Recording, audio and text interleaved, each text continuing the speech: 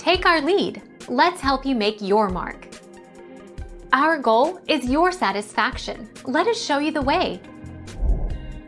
TLDR, the effect is roughly the same as a rainbow, but is typically the result of small crystals of ice in low-density clouds, rather than water droplets closer to the ground.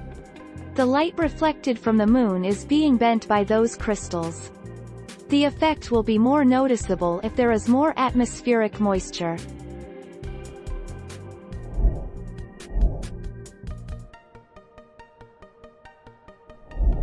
Take our lead. Let's help you make your mark.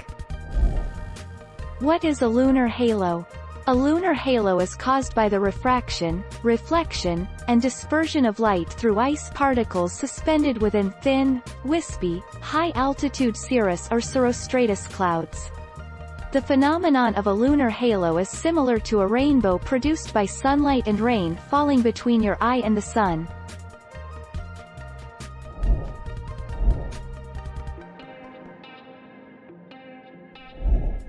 Take our lead. Rings around the moon. When thin clouds scud across a bright moon, it is often surrounded by a bright disk and faint-colored rings, a lunar corona. A 22 degrees halo can also surround the moon, but that is much larger. Any small particle can make a corona. Ice crystals in high clouds form them.